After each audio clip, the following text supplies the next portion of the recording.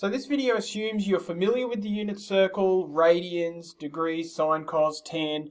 You just need a bit of a refresher. You've done it all before. I'm going to jump through a lot of examples of just various skills you're going to need. Alright, so this one I'm going to convert degrees to radians. So to do that, it's going to be taking the degrees and multiplying it by pi on 180. Now, when I do that, I'll get 135 pi on 180.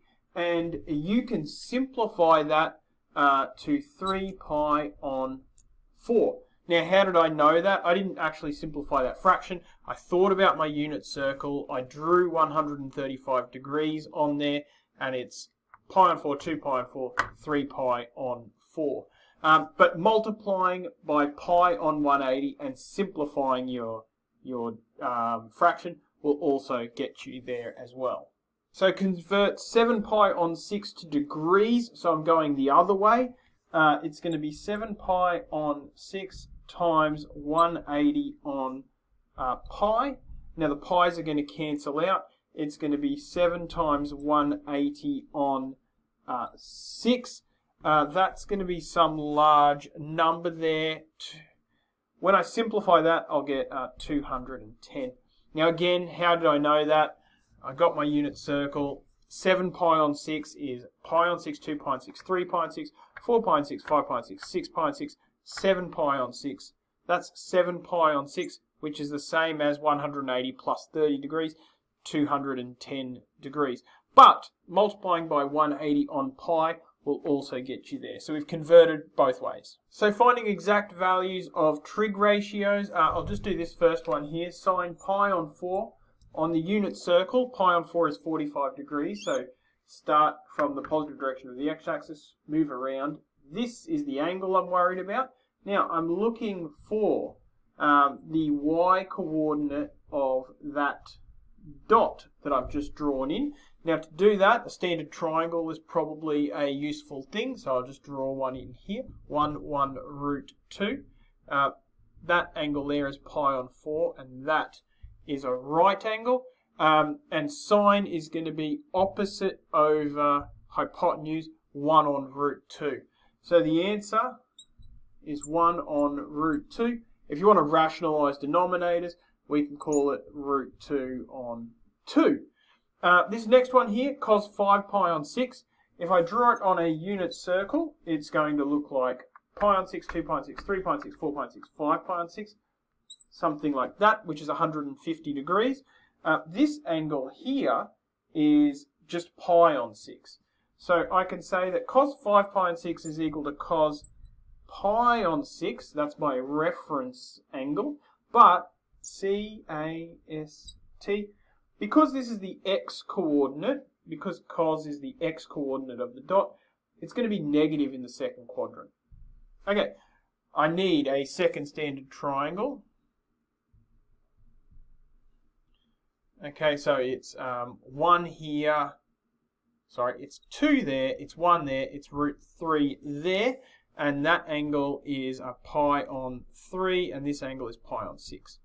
I want cosine pi on 6, which is adjacent over hypotenuse, root 3 on 2,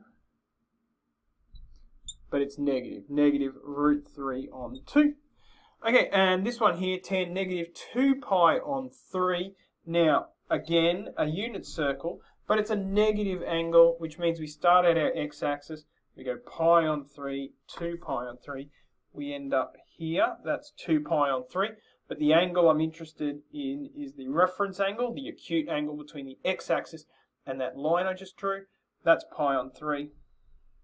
So, it's going to be tan pi on 3, but is it positive or negative?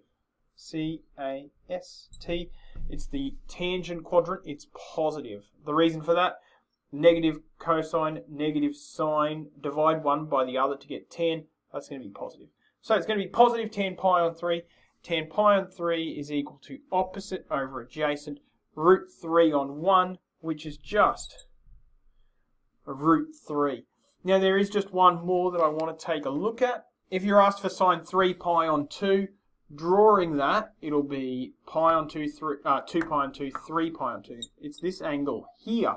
Now, what am I going to do with that? Well, it's important to continue understanding that the coordinates of that dot are cos theta, sine theta.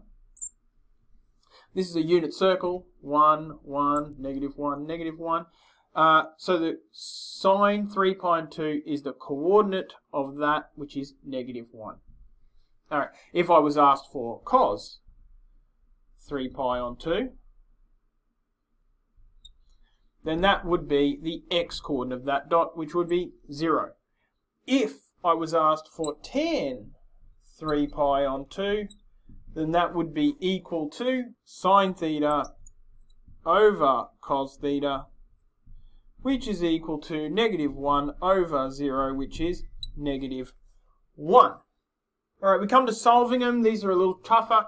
Sine x equals negative root 3 on 2 in the domain 0 to 2 pi. So I'll draw a little unit circle here.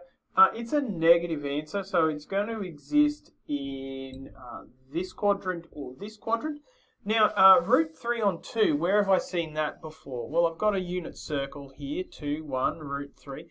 Root 3 on 2, so it's going to be this thing here. Now, sine is opposite over hypotenuse, so it must be that angle there, and that angle there is pi on 3, which means that that is my solution, pi on 3, and that is my solution, pi on 3. Now, I'm working between 0 and 2 pi, so it's going to be pi on 3, 2 pi on 3, 3 pi on 3, 4 pi on 3, or 5 pi on 3. Alright, so that's solving something fairly simple like that. We can make it a little more complex. So maybe something like this. Now, two challenges. One, we need to rearrange this so it's a little more solvable. And two, our domain is a little bit different. It's not 0 to 2 pi, it's a bit wacky. Alright, so first of all, let's rearrange this. 2 cos x plus 5 equals 4. I can subtract 5 from both sides, so 4 minus 5 is negative 1, and that'll leave me with 2 cos x. And now I can divide both sides by 2, and that'll give me cos x equals negative 1/2. Okay, from here, I can draw in this guy here. I can draw in a standard triangle here. I think that's going to be pi on 3 here, 1, 2, root 3.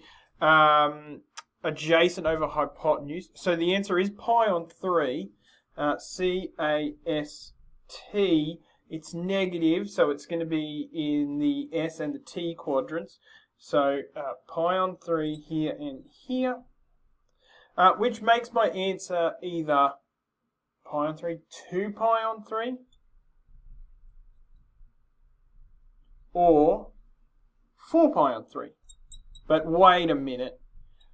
I'm assuming that it's between 0 and 2 pi, but it's not between 0 and 2 pi. It's this wacky stuff here. So let's get rid of those answers and let's rethink it a little bit. So we'll do the negative portion first, from 0 to negative 3 pi on 2. So from 0 to here. Alright, so that's negative 2 pi on 3, right? So, because that's pi on 3 there. 1 pi on 3, 2 pi on 3. Right, and then I need to keep going because negative 3 pi on 2 is up there, like all the way around to there. So I can get to that answer as well. So we'll go to that answer as well. Negative pi on 3, negative 2 pi on 3, negative 3 pi on 3, negative 4 pi on 3. Right, negative 4 pi on 3. Okay, that's all of the negatives because negative 3 pi on 2 is there, so I can't keep going around and around and around. The next step is from 0 to pi. Alright, so in the positive direction now. 0 to pi, I've passed through one answer. So pi on 3, 2 pi on 3.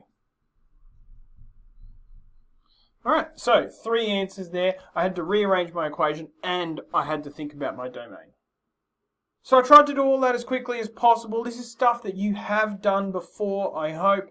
That is a refresher. It's time to go away and practice anything that you had some trouble with.